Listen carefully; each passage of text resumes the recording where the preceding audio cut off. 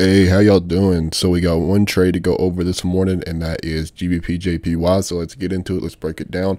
First things first, we're going to start here in my free Discord chat room.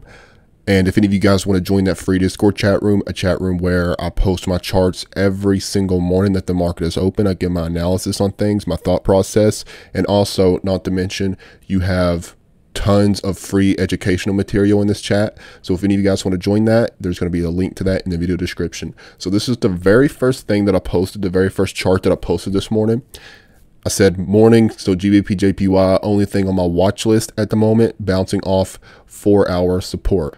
All right, so only thing on my watch list for my particular strategy. There's that 4-hour support. So we have an old high inside, or not inside, we have an old high in a discount marketplace. And then we had a reaction off that level in the lower time frame.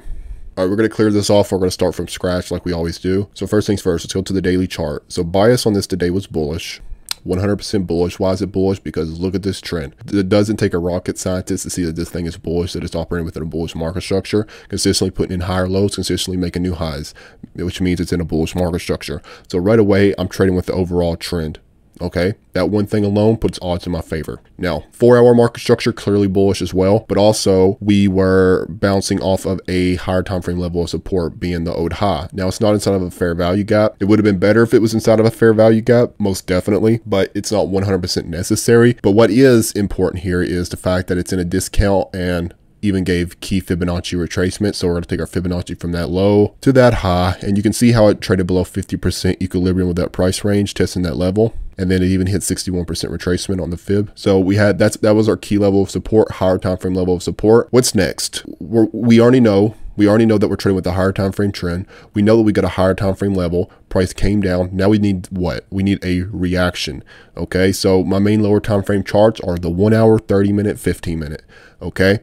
Now, real quickly, I'm going to put in some data dividers. Alrighty, so you can see this morning we had this big leg down right here, aka the Judas swing, which it was a fairly big displacement lower, I gotta say. Originally taking out sell side liquidity right here on this move lower though. What did we like? What did that hard sell off come down into? It came down into that higher time frame support. All right, and then right after coming down into that higher time frame support, we get a nice big move up, breaking high of day, leaving a bullish fair value gap. All right, there is our fair value gap confirmation on the shift in market structure. Not the best close above the level, kind of wicky in there, which isn't ideal, but we had our fair value gap confirmation. We took liquidity and it was off of a higher time frame level. So right there alone, we have everything we need on the play.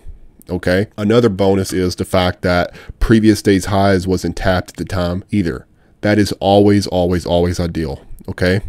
Whenever our bias is bullish, and at the time that I take the trade, that buy side liquidity being previous day's highs is not taken out, that is a huge, huge plus for the play whenever we have that criteria. And that's one for the notes. Very important. All right, so at that point it's good. We're trading with the daily trend. We have our higher time frame 4-hour level. We have our lower time frame reaction, previous day's highs left untapped, giving it even more, making it even juicier of a play. So yeah, that was what we wanted. Now, so I held off a little bit on my entry. Let me go to the Discord real quick to show you what I posted. I don't even know if this was correlated with GBP/JPY. I don't know if it was, but just to play it safe, because we had news this morning, 9:45 at 9:45. So you can see I said not interested in GBP/JPY yet, letting news get done.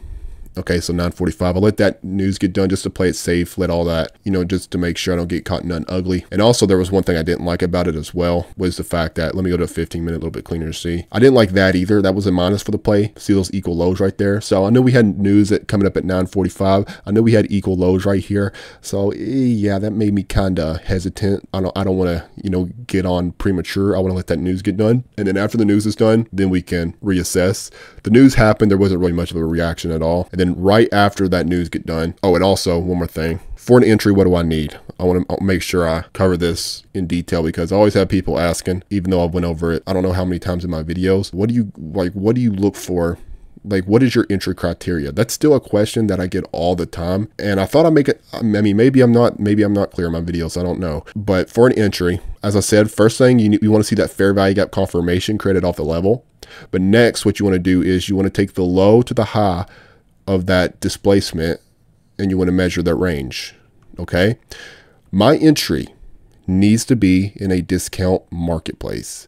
So see how right here, look at my cursor, look where it's moving. See how that's 50% equilibrium in that price range? I need my entry to be in a discount within that price range. And it needs to have that fair value gap confirmation. Okay. So in this case, we completely rebalance that price action, that fair value gap, and it's in a discount marketplace. At that point, it is a good trade. According to my rules, that is a good trade if it's traded down to a discount and it's in that fair value gap. That's good. That's good to go at that point. Okay. So right after the news got done at 9:45 a.m., I hopped in, marketed into it, and my PT on it, previous day's highs, my stop, low of day. And as you can see, just beautiful, beautiful follow through on this thing.